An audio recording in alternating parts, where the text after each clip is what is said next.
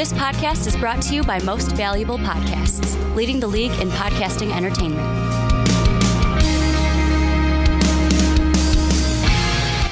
All right, everybody, and welcome to the debut edition of The Outcasts with Buzz and my man Juice here. Juice. On Most Valuable Podcasts. Very excited to be bringing you some content covering Chicago sports. We'll touch some other stuff too, but mostly Chicago sports I think is what we're going to be touching. You can give us a follow on Twitter at MVP Buzzweed or at MVP Juiceman. That would be really, really, really, really great. And I would like to make sure you guys know to subscribe to YouTube at Most Valuable Podcasts and let us know what you think. Give us a comment down in the comment section below, so we can converse with y'all. That kind of stuff. You can go to patreon.com to show some support for the show and donate, where you can earn yourself some great prizes, different stuff to donate, donate towards all that cool stuff. And then if you want, go to mostvaluablepodcast.com so you can buy a t-shirt, MVP t-shirt, if you like our stuff and you want to rep us out so other people hear about us also. So that'd be really, really great. But just diving right into everything real quick, just tell you a little bit about ourselves here. I am the Buzzweed. My name is Brad. Find me at MVP Buzzweed. I huge diehard Bulls fan, diehard White Sox fan, diehard Chicago Bears fan, Bears season ticket holder, along with my man here, Juice. The Juice Man. So, just big Chicago sports fan all in general, big sports fan all in general. This is our second rodeo with this kind of stuff. I'll spare you all the details. Yeah, it's like we never left. I'll spare you all the details of the first time. We're like man cow. We bounce around a lot. Very talented, though. It's not because we're not talented. I'm not very talented. But, bounce around a lot. Big Chicago sports fan, as you guys can see here behind us. We're set up. That's why we got the name The Outcast. We're here in my basement. So if you hear a little feedback, that might be the furnace because it's cold. There's a story behind how they found us. Remember we were podcasting behind a Burger King? Yeah, that's how they found us. We were selling some counterfeit mics. Ricky came in. He was trying to get some chicken nuggets, and Mark was like, I could really Jones him for a Whopper with cheese. And we're spitting some sports knowledge at him, some Chicago sports. Yeah, they dug it, man. They dug it. They found us, and they said, hey, you guys want to do a podcast? And we said, well, we only have a basement. Yeah, we don't have no cool studio or nothing. But so that's about it for me. How about you, man? Well, I'm the Juice Man. You can follow me at MVP Juice Man. My name's Kyle. I'm Southside Chicago, born and raised. Big Cubs, opposed to you being a White Sox fan. That's cool. But other than that, we agree on pretty much everything else. I'm an avid golfer, so you might find me on a golf course maybe one of these days, pounding some beers and making Sundays great again. As Sundays were made great again recently. Tiger Woods. We'll touch on in a little bit. But it's this is my second rodeo with Brad. We did it on a bigger venue with a bigger cast and crew last time. Still going to have those guys on maybe. We're going to maybe try to work them in. Still very good friends with our buddy Aaron and Tony. A little shout out for those guys. And Mikey, who your cousin, we used to do this stuff with. We had a good time. It was a great time doing. We were kind of stuck in between college. Some of us were in college. Work. Some of us were finally breaking into the real world. So we're excited to be a couple years older. Still can drink just about as much as we can, as you can probably see if you're watching on YouTube. Shameless Today we're plug. drinking Revolution. some Revolution dry hopped Galaxy Hero that I got at the local Benny's. So we're gonna drink some beer tonight. We're gonna talk about some sports and very excited. We're gonna touch on big day today. Very big day. We're gonna touch on NBA first. We're probably hit a little bit of everything, but the biggest focus of this whole recording is going to be the Bears. Like I told you guys in the beginning of the show, diehard Bears fan. We're both season ticket holders, so this is huge for us. Big day. And going into this, as the whole podcast evolves into how many episodes this is going to be, we're going to try to throw as much content as you guys can. Me and Brad are fairly open schedules, so we're going to try to make this huge. But we need your help. We need you guys to interact with us on Twitter, interact with us on YouTube. Be great if you guys would, we've been talking about maybe doing a live podcast one of these times, coming out and meeting us. Yeah, that'd be one of our ultimate goals. That's a goal. That'd be a big goal for us to reach. We have big goals for this podcast, and we get there with you guys. That's how we get there. So we're going to interact with every fan who sends us a tweet, every fan who, wants to know something, wants something worked into the show. We're going to take it in. Yeah, we're not going to be like a lot of those other people on other podcasts where you shoot them a question to ask a question. They think they're too big to respond to you. No. Anytime you guys send us a tweet, anytime you guys send us a question, better believe at one point in the day, we'll be getting back to you, no doubt about it. You won't not go from hearing from us. We're do our best to respond to every tweet, every question, every YouTube comment, whatever. And as the show goes on, this is podcast and chill time from here on out. You can learn us as we keep going. Hashtag podcast and chill us right at our Twitter handles. Comment underneath on YouTube, podcast and chill. We'll get back to you guys. We're working on maybe getting shirts made for hashtag podcast and chill. That'd be cool, man. If we can get over a certain amount of followers on Twitter, maybe we will do a raffle or something. Oh, we'll absolutely. Figure something out. Absolutely. Yeah. Absolutely, man. If we can get up to, both of us, get up to at least, we'll say 400. Yeah, 400 off the bat. We're a little low. We're low right now. I have a lot of Facebook Maybe friends. we could just do every 200 followers. We do a raffle. Okay, yeah. So every 200 followers, we raffle off a podcast and chill t-shirt? Who knows? Maybe if we get to 10,000, we'll raffle off some Bears tickets. That's huge. Okay, man. Yeah, if we both hit 10,000 followers, but we both got to do it. Well, that's 20. Yeah. Okay, so cool. Group up your friends. All you guys sitting in the basement listening to this. Follow us at MVP Juice Man, MVP Buzzweed. All right, man. We're gonna jump into some stuff here. I would like to talk about first the Chicago Bulls. Getting into our Bulls here. Tank is on. The tank is on, but the tank is not working because we're winning.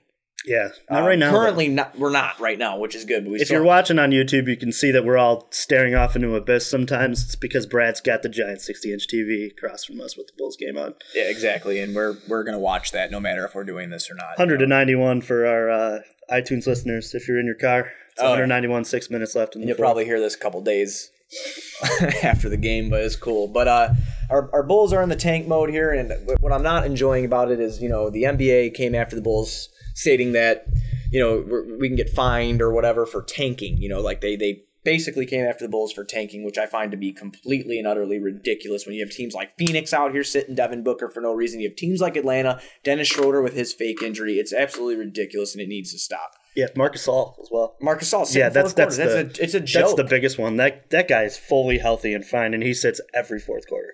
It's a joke. Memphis is completely dedicated to the tank. Oh, absolutely. You got to give them, and you don't hear anything about it. You got to give them tons of credit for what their whole front office is doing too, because they've taken it to a new level. You've heard about two teams tanking this year and getting reprimanded by the league, and obviously the one team that got reprimanded by the league, well deserved, because Mark Cuban shouldn't be saying I embrace it. Listen, man, you don't want to tell your fans that. I understand why the NBA would be like, you don't say that, but for the Bulls getting blamed or accused of tanking, yeah, were they probably? Yeah, absolutely.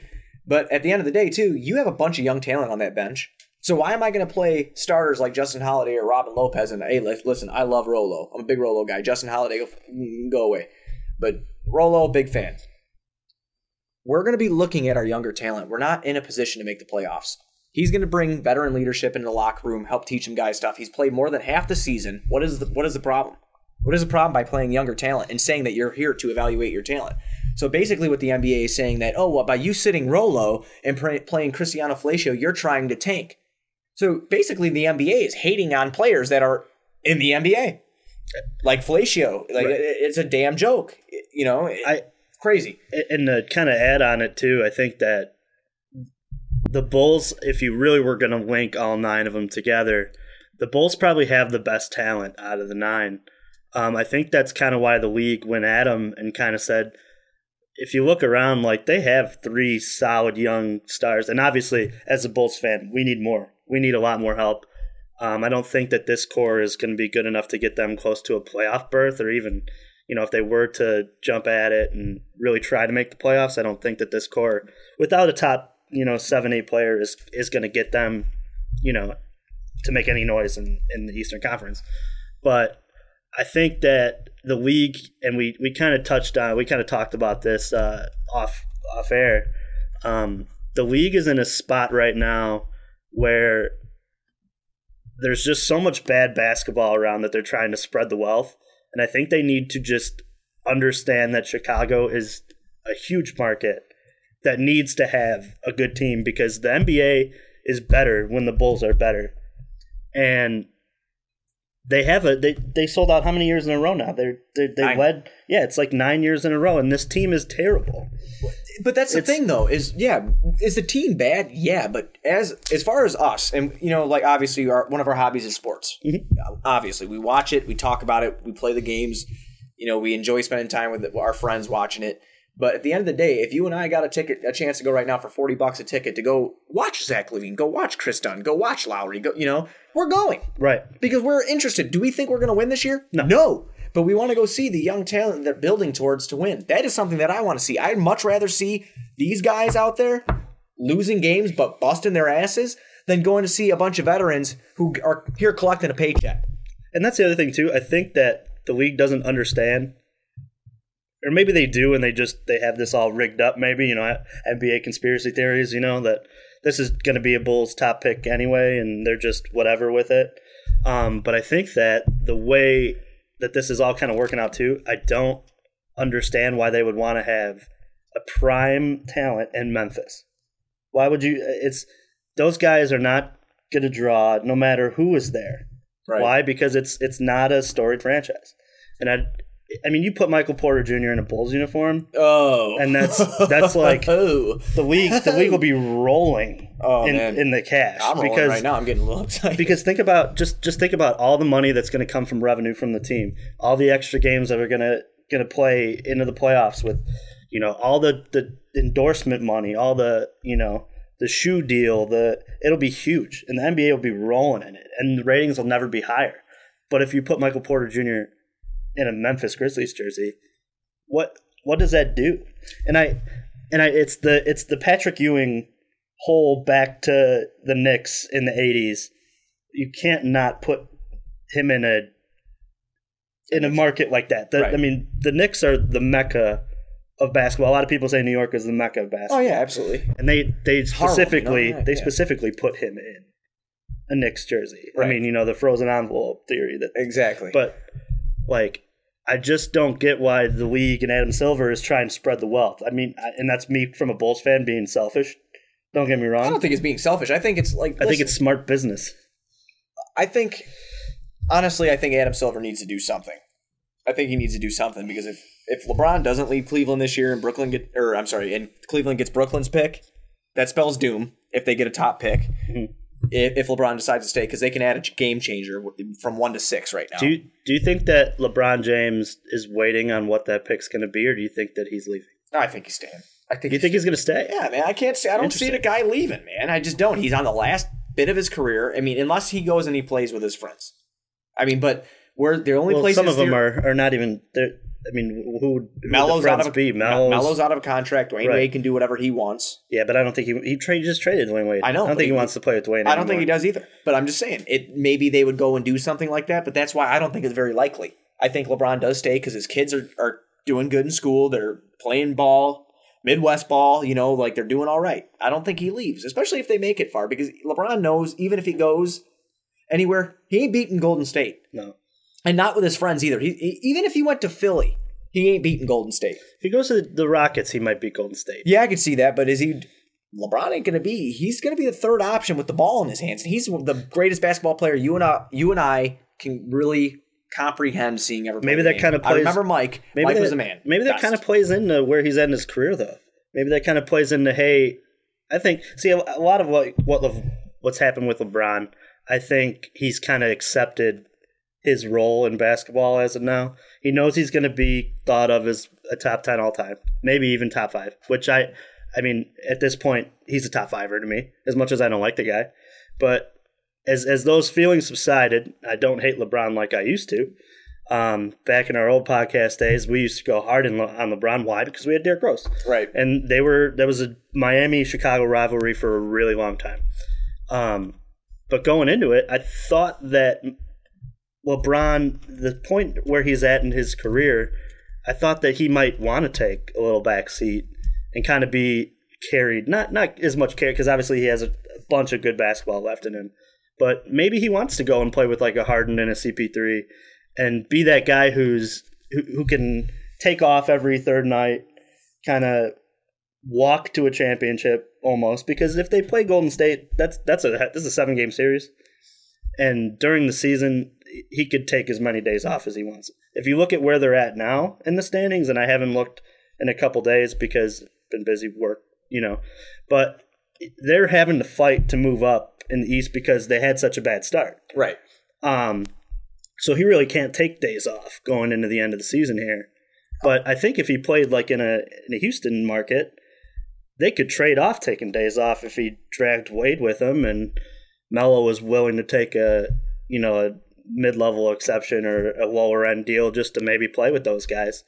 Honestly, that's the fear for me, though, because I think that's the end of a lot of the NBA if that team is put together. Honestly, at the end of the day, I really hope that LeBron – and listen, I'm not asking him to be loyal to any team because these teams aren't loyal to their players. No. And we're going to be touching on that later with NFL, too. We'll be touching on that. But honestly, I'd like to see LeBron stay in Cleveland, and let's make this an old NBA again. Each team has a couple good role players and a star. Yeah, but I don't think that these guys are built like that due to the amount of AAU they all play together. Yeah, they always want to be together. That's the problem with today's.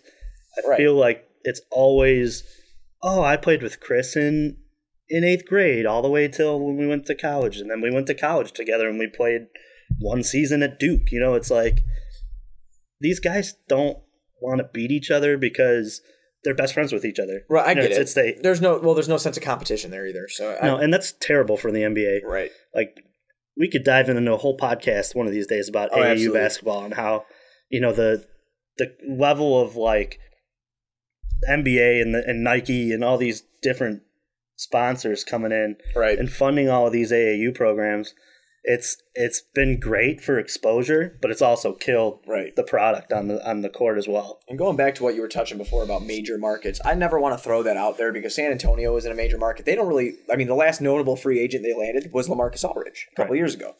I get what a major market is and what a major – in a mid-market is and a small market is. I understand all that. I respect all that. But putting all that aside, the fact of the matter is to me is that Adam Silver coming at the Bulls is ridiculous. This team is playing young talent knowing they're going to lose, but it's not worse than what your Atlanta Hawks are doing, your Memphis Grizzlies are doing, your Dallas Mavericks are doing. It's not worse than what these guys are doing, and it's ridiculous that we had to hear about it because we're in a major market. That's the only damn reason we heard about it is because we're in a major market. Well, listen, dude, you're still selling out games here. The NBA team, Chicago Bulls, still selling out games here at the UC every damn night. They're looking to get a franchise guy. I don't believe we have that franchise guy. I love Lowry to death. I love Dunn. LaVine, I like him. I like him a lot. But I'm not sure what he's going to be. I really do feel that within the top 4 or 5 picks of this draft, there's going to be a game changer. And I think there's a couple. Really, in a franchise standpoint, I think there's a couple guys that you can really look at. I think Ayton could be a game changer. Right. I think Porter could be a game changer. And I won't sleep on I know that we've been critical of Bagley in the past. Talking off air, obviously. I won't sleep that he won't develop into being that 1A player. And he's not going to be the guy, but I do think he could be a guy that could fit with the core and play really well. I like the way he can step away a little bit. He's very athletic, but like we said, he's all these guys that are coming out of college are super raw. It's a crapshoot for these guys. Really, these I feel so bad for these GMs that have top picks because really, it's going to be a franchise job-changing pick for the Suns, for the Mavericks, for if our Bulls sneak up there. And they're going to be expected to make the right pick between, realistically, there's about 5 guys at that top that, I wouldn't snub on a lot of people. There's a lot of good talent at a lot of different positions in this draft. No, absolutely. I think that, even if we do fall into, say, 6 through 8, which, we got to be careful for the Knicks. They're catching right up to our ass right now since Kristaps they're like a half game back. Right. I do feel that either Bridges boy I would be happy with, maybe a Wendell Carter. Not opposed to that because he might be able to be that future big man. Right. But, again, if I have my choices, I've narrowed it down to 3. I'm not going to be just very narrow-minded to choose the one. If I had to do that, it'd be MPJ because I think he could be the truth. But I really like DeAndre Ayton. I really like Michael Porter Jr., and this next one's going to shock the hell out of you moving into my top 3. Just watching him during the Big Ten tourney. Jaren Jackson Jr. is going to be – he's going to be something else. If he's developed right, this dude is 6'10", 6'11", 242 pounds, can bang on the inside and hit a three like a guard. And can move the ball and dribble. I've been watching a lot of that too. He's a very versatile player. And with the NCAA tournament coming up, be on the lookout for him and Miles Bridges together. I'm telling you right now, that's when stars come to shine in college basketball, is during this tourney. That's when stars are born, especially like high draft pick stars are born. Watch out for this kid. He's going to be something. I think he might be something special. Yeah, I have that same opinion on Colin Sexton. Colin Sexton's going to be a beast in this NCAA tournament. I think he's going to will his team to at least a Sweet 16. Ooh, you got Bama going to a Sweet 16? Colin Sexton is very good. I've watched him a couple times. He is very talented. There's just so many good players in the draft. Low-key also, one other player I'd like to touch on. Now, this is potential-based. I told you about the Bridges boys. I like Wendell Carter. I've been taking a lot of heat for this. I had a conversation with about 3 people on Twitter about it. Kevin Knox from Kentucky can play. If he's developed right, he is going to be a badass. People aren't going to want to mess with him. He's going to be good. So it's just out there. The Bulls have a lot of options. NBA, stop messing with the Bulls. You're not going to hear this, but if you do come across it or somebody works for you, Adam Silver might be sitting at home right now. Yeah, he does seem like podcasting and chilling. Yeah, he's probably podcasting and chilling. Okay, cool. Think about it. He's watching the Bulls, making sure they're not tanking. Hey, rig the draft, bro. I'll give you a free podcast and chill T-shirt. I'm going to try to get Adam Silver in this basement with a double dry hopped Galaxy Hero. I can make it happen. And we can sit here and talk about all the bullshit that he's put. Oh yeah, give me enough time in the last week and a half. Give me enough time. I can make anything happen. I've been networking my ass off just during this little podcast. You want to tell the people who just started following me? Who follows you? Look at that. Bulls Talk. And NBC Bulls Talk. And the Chicago Bulls following this guy over here. I know, man. I'm networking. Look at this guy go. I'm networking. So, yeah, but again, I know just touching on the Bulls and stuff like that, I'm excited for the future of Chris Dunn. I'm excited for the future of Lowry, and I'm really hoping Zach LaVine doesn't command a lot of money this offseason because, honestly, in the games that he has played, he shows a lack of defensive hustle, which is why I'm assuming Tibbs traded him.